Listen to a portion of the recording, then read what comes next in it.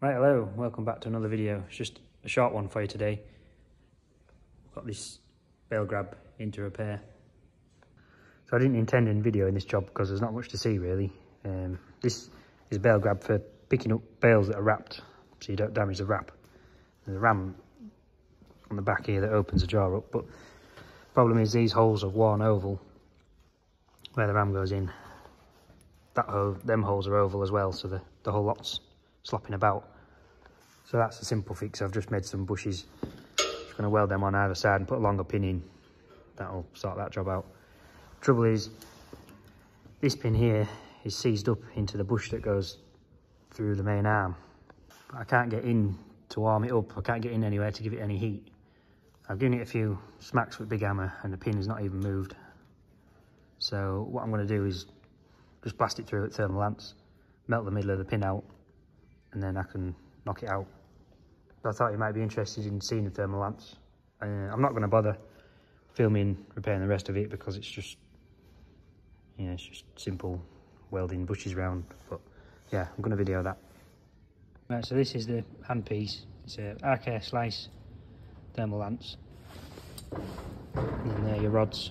I think they're quarter rods. You see down the end of it. You put that in a handpiece, then you strike it on the striker and it like direct short circuits it, and then it blasts oxygen down the inside of the rod and burns the rod away, and then whatever you touch the rod against, it melts. So you just connect one end to your battery and then you strike onto the other side of the battery and just strike it across. So the pin has a grease hole that goes all the way through to the middle, so that'll help me a bit because I haven't got so much to gouge out to blow out. And then just blow it all the way through and then take as much out as you dare without melting into the outer bit. And then when it cools down, the pin like shrinks a little bit, breaks the rust free, and then you can knock them out.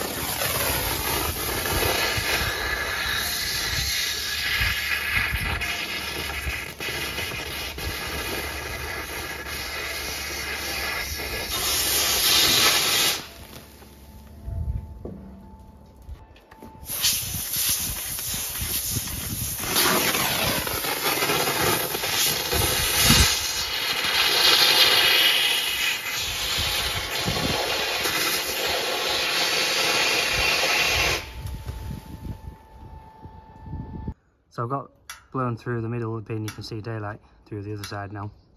I'll just have to chop this end of the pin off because where I've been hitting it, it's mushroomed it out a bit. So I'll just have to chop that off with grinder. I'll cool the pin down and hopefully it should knock out.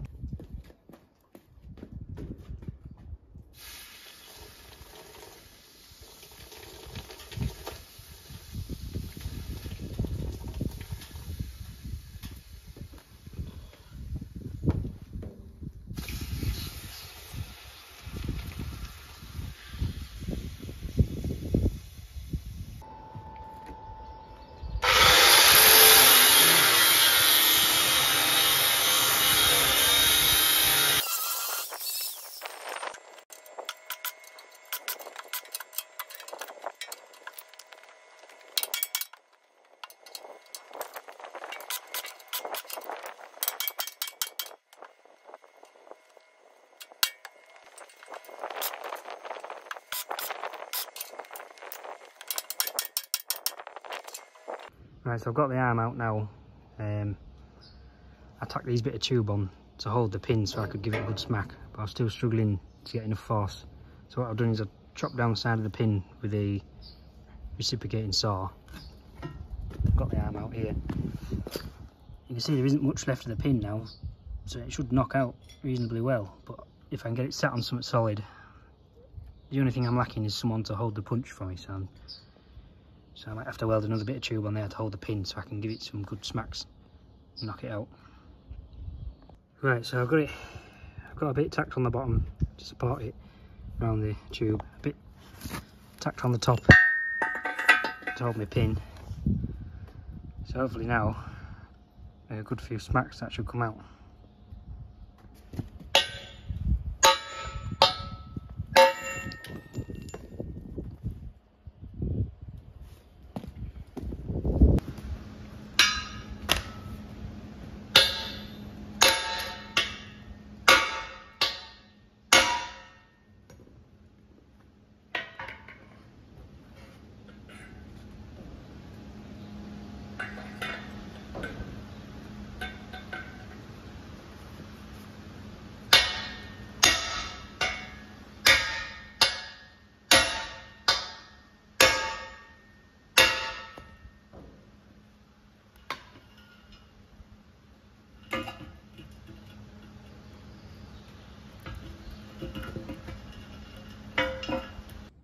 So it's coming out now, but the pin I was knocking it out with is too similar size to the pin that I'm knocking out, and the pin got stuck, so I'm taking that tube off. I'm just going to use that now, I think, to knock it out the rest of the way. It's fairly loose now.